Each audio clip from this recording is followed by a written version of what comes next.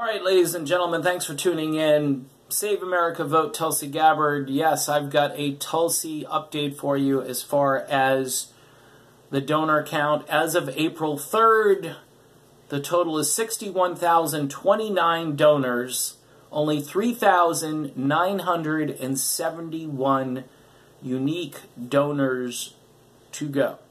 And when Tulsi tweeted this out, she says, "Our success isn't driven by mainstream media coverage, celebrity influencers." This woman is awesome. She's just awesome. Let's just be honest here. Or establishment networks.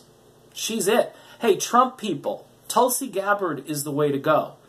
Do you want to save face? Do you want to have a candidate who you could tell your kids about, you could teach your daughters about? I mean, look at this awesome woman. I mean, can you look up, do you want your kids to be like Donald Trump?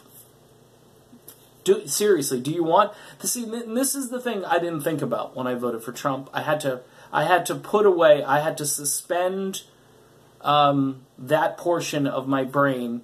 And I was laughing because I have all these Christian friends who are like, "Oh, Donald Trump is, he's the best choice." I'm like, really? Aren't you guys into morals and stuff? And do not cheat, do not steal. 10 Commandments. How many?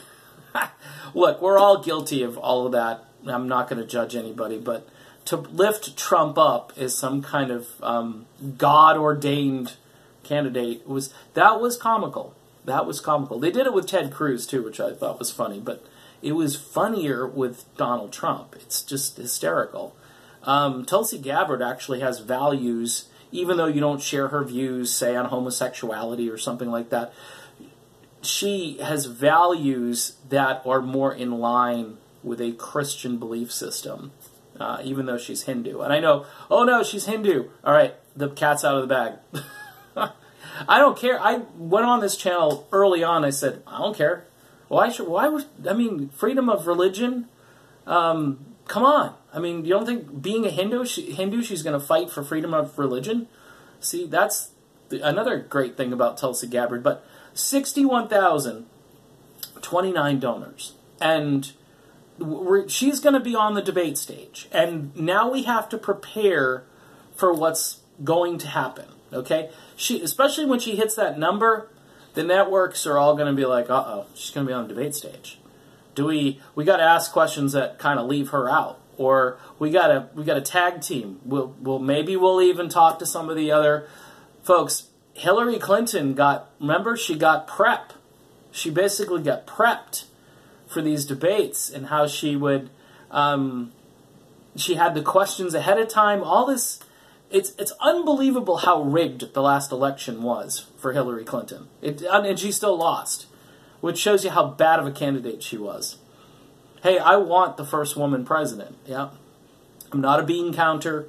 I'm not into identity politics at all.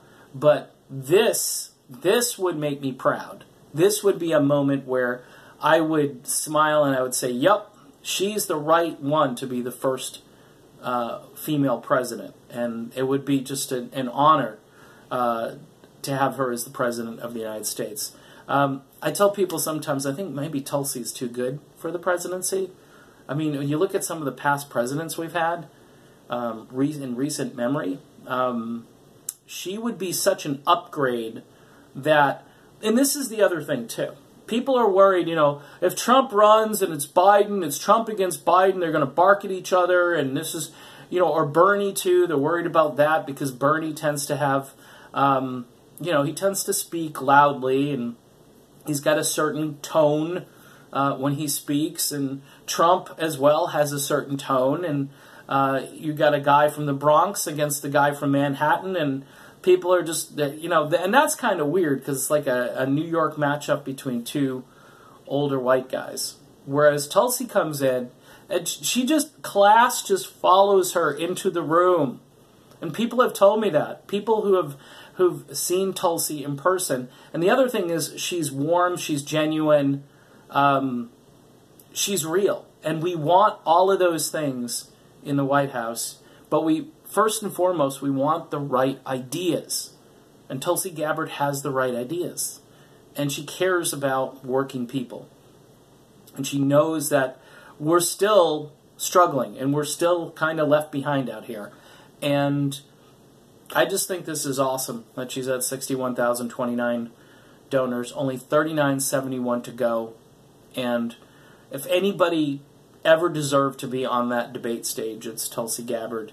All the corporate puppets, they got their donations, probably. Who knows how they got them and where they got them and so forth. Tulsi is getting just individuals donating just $1 or $2, whatever it is. If you haven't donated, folks, please go to Tulsi's website. It'd be Tulsi2020.com and or .org. I forget which one, but you'll get there. And make a donation. Get her into these debates. Make it a done deal. I'd like to see it happen by the end of the weekend or something. Independent media, too, by the way. Guys like Nico House and Jimmy Dore, Kim Iverson, these people are the reason Tulsi is where she's at right now as far as donations. And we need to just keep plugging along and, wish her well, because she's going to be on that debate stage. And then we can watch and see how the media attacks, because that will be an interesting thing. And she may snowball, because guess what? People are going to see through it. People are going to see it this time because of what Bernie did the first time around. People are going to see that the system is rigged toward the corporate candidates, and nobody's going to put up with it this time. She's going to get sympathy from places, from like people who supported Trump. She'll get sympathy. She's going to get sympathy from Bernie supporters and people who have common sense, who can see what's happening to her. So go Tulsi, and don't forget to donate. I'll be back soon, so see you then.